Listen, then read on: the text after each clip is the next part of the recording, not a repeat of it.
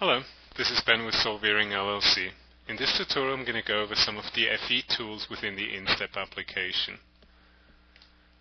The FE Mesh in this case comes from a fluid simulation that was done on a simple tube. This file is relatively small in size, so keep that in mind. It just shows an indentation at this constriction here. I'm going to start off by exporting the mesh file to an EnSight format. Since this is Ansys CFX, I'm going to go ahead and open up the CFX Solver Manager, and I'm going to export the file to another format. I'm going to go ahead and I'm going to browse to my file location, which is just on my desktop here.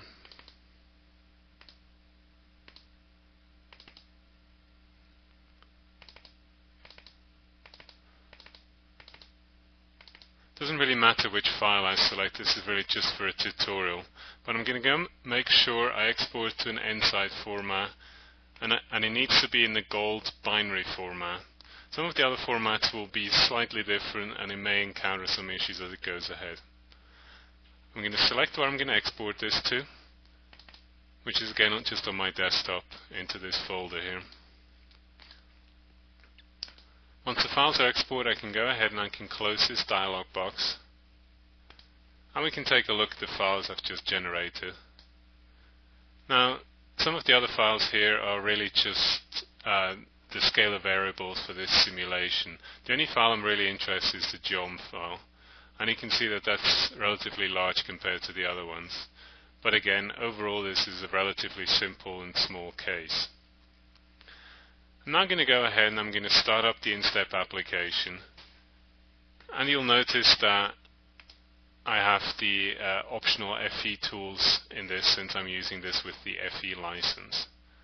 I'm going to go and import this just like I would any other file by selecting the filter from the drop down box. This is a geom file, and I'm going to select the file and go ahead and open it. Note, when you use the FE tools and you load in a file, you'll not actually get a display originally.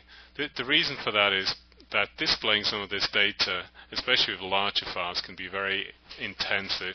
So in order to avoid extra CPU cycles, that was turned off by default. You'll also see brief information on what's actually in the file, and you'll see again that this is relatively small with only 34,000 elements. It does contain some surface elements, which is part of the EnSight format, and those aren't really required, so I can go ahead and delete them, but that doesn't really make much of a difference. I can now go ahead and I can extract the CAD surfaces from the volume mesh, which depending on your file can take some time. Once that part is done, you'll see that the body loads in the viewer, and you can manipulate that just like you would any other geometry file. One little hint here is that if you click with the middle mouse button anywhere on the geometry, it'll set the rotate point in that location. So if I click at the end here with the middle mouse button, it'll rotate around that point, and I can do that several times and always keep changing. This may make it easier for you to view different shapes depending on what you're looking for.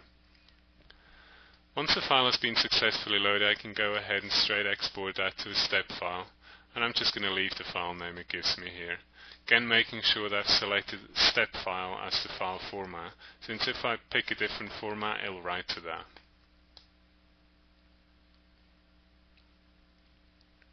Once the body has been written, I can go ahead and I can close the application down, and I'm going to switch over to my CAD application, which in this case here is Unigraphics NX, or what was known as Unigraphics NX 7.5, which is now called Siemens NX.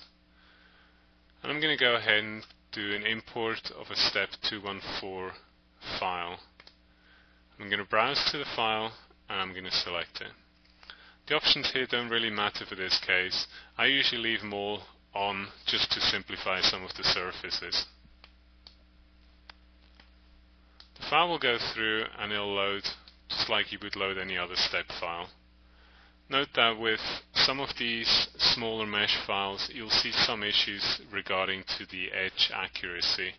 and it'll tell you so as it goes along.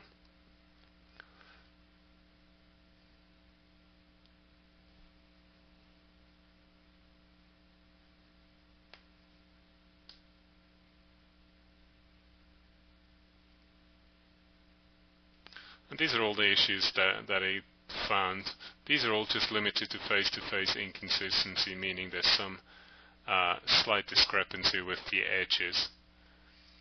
Now, I didn't select it to be imported directly into my existing model, so I can go ahead and open up the file that I've just generated.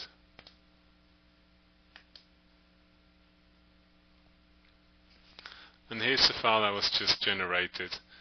And you can see this is exactly the same as we had previously. Now, just to show you that this is actually a solid, I'm just going to pick the Unite button, and this only works on solid bodies. So this proves that this is actually truly a solid body. Now, the same process as you've just seen should work for pretty much any file that comes out of a CAD FE application, provided that the file format is supported. Currently we support Nastran, Patran, as well as EnSight formats. If you are using any of those formats and you see strange behavior, please do send us an email to support@solverian.com or post us a note in our forum. Oftentimes the file formatting is slightly different from one application to another, and it can be that we just need to update a few parameters in order to load other files correctly.